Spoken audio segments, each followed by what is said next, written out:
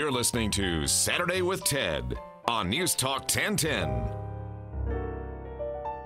Thank you so much, Bill King. You like wrestling? Well, then you're going to like our next guest. He is the, well, let's say he is the founder of what can be described as down-to-earth, blue-collar wrestling at its best. Andrew McRae, how are you? I'm doing well, Ted. How are you? I'm very well. This is very much reminiscent of the kind of wrestling that I used to watch and go see occasionally down at Maple Leaf Gardens, where you had sort of episodic wrestling, where there were stories that carried along and along and along and along. That's correct, and They weren't the big blow-up shows that exist now with the WWE.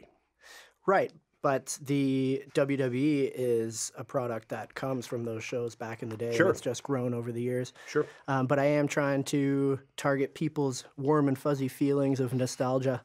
And I knew that the style of show would be right up your alley if you remember Maple Leaf Wrestling. Yeah. So what you've been doing is you've done, what, 5? You've had 5 evenings so far?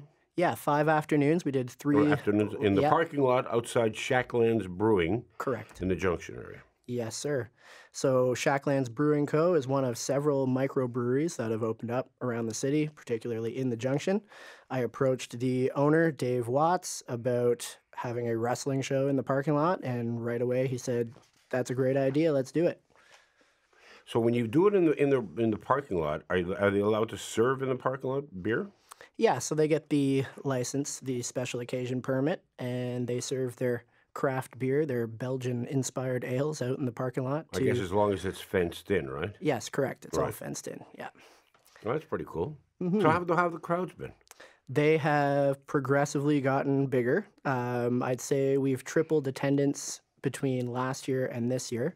So it's growing. I think word of mouth is the number one way that it's growing. And hopefully there might be some wrestling fans listening today on radio that will stay tuned for our future dates coming up. So when you say tripled, so like how many people will be? 100 people? A couple hundred people? Last year, I'd say we were drawing about 100 people. This year, at any given point in time, we likely got close to 300 people in the parking lot. That's pretty good. It is, yeah. And it's kids, it's dads, it's moms, it's grandmas, it's dogs, it's the whole family. Okay. So I guess now what you're going to have to do is you're going to have to find a new location because pretty soon you're not going to be able to do it outside. Correct. Like today, you wouldn't want to be outside. No, and we've gotten lucky the 5 times we have had it outside. We've had beautiful weather. The sun shone down upon us.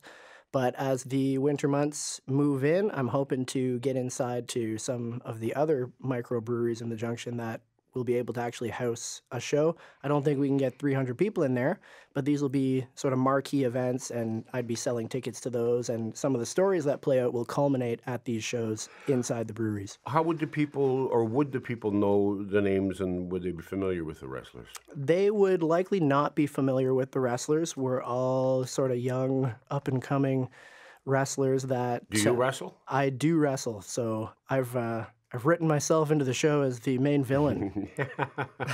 Good for you. So that's a lot of fun. Most of the wrestlers that wrestle on Junction City Wrestling come from a home gym in Mississauga, which is called Battle Arts Academy, and that's run by a wrestler who people might know who was in the WWE for several years wrestling as Santino Marella, a name which is actually a tribute to a wrestler that you may know, Gorilla Monsoon. So his real name... No, I don't remember that. You don't remember Gorilla Monsoon? No, I don't. All right, well, I wasn't a huge fan. I was just, like I was more of a passing fan. But. I'm sure somebody listening knows what I'm talking about. But yeah, most of the wrestlers have progressed as students and are just a few years in and haven't really gotten out there into the world as much as. But are they? Would you call them professional wrestlers, or they're on their way there? Most definitely. Most of the people on the show have at least wrestled somewhere where they've been paid to wrestle, so that would qualify them as a professional wrestler. And most of the guys train like professional athletes 6, if not 7 days a week. They look like professional athletes, and I generally base my decisions on who's going to get an opportunity on who I see training really hard. Like when I'm training, if I see, okay, I see this guy, he's doing all these other martial arts classes aside from professional wrestling, and I know he's in the gym and he looks great, and that's how you get an opportunity, is by working hard. You get out what you put in. Because the wrestlers of this day and age are more athletic than they were back in, let's say, the 50s, 60s. You got a lot of big guys back then who were just big. Yes. A lot of girth, not as much muscle. But now, a lot of muscle. A lot of muscle. Times have changed. Certainly in the world of the WWE, there's now there's room for guys that are, 5'9" and 200 pounds. They literally have a show on their own network, which is called 205 Live, which is for all the wrestlers that are 205 pounds and under.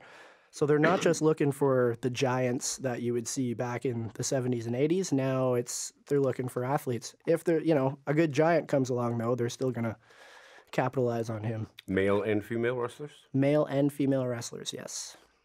I don't even know if I can say this, but I will anyway. Midgets? They used to call them midget wrestlers. Yeah, there may or may not be a little person wrestler taking part in Junction City Wrestling in the future.